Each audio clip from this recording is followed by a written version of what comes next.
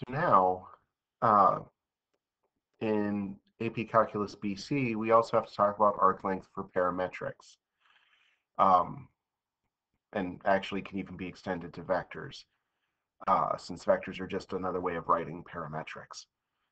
Uh,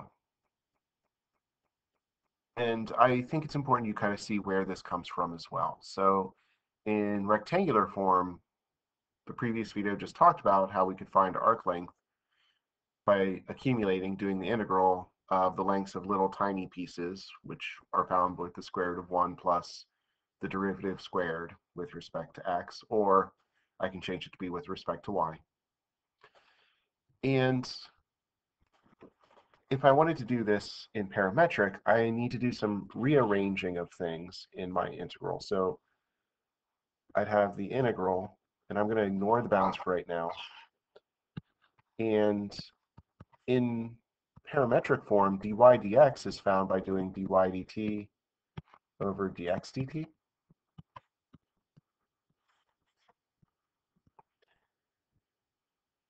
Well, if I then go ahead and add this, so I deal with one fraction inside instead of a whole number plus a fraction, I need a common denominator, which would be dx dt squared. So I have the integral, I'd have dx dt squared over dx dt squared, and I'm adding on the dy dt squared. And this is all with respect to x. I'm then going to break up my radical to take the square root of the top and the square root of the bottom. So that gives me the integral.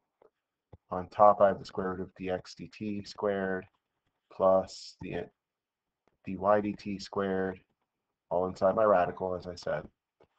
On the bottom, it's just dx dt, and because I'm dealing with length, it should be a positive square root. But then I have dx divided by dx dt. The dx's cancel out, and what I'm left with is this. One thing I want to say about the bounds, up here in rectangular, a and b were the bounds with respect to x. Down here, a and b are the bounds with respect to t. So these are t values right here. So make sure you're using t values since you're with respect to t.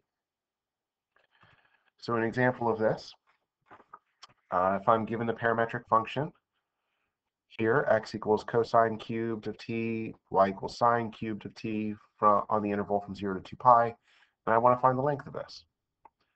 Well, I need dx dt, which would be 3 cosine squared, and then I have a negative sign because of chain rule. And I need dy dt, which will be 3 sine squared, and then a cosine because of the chain rule.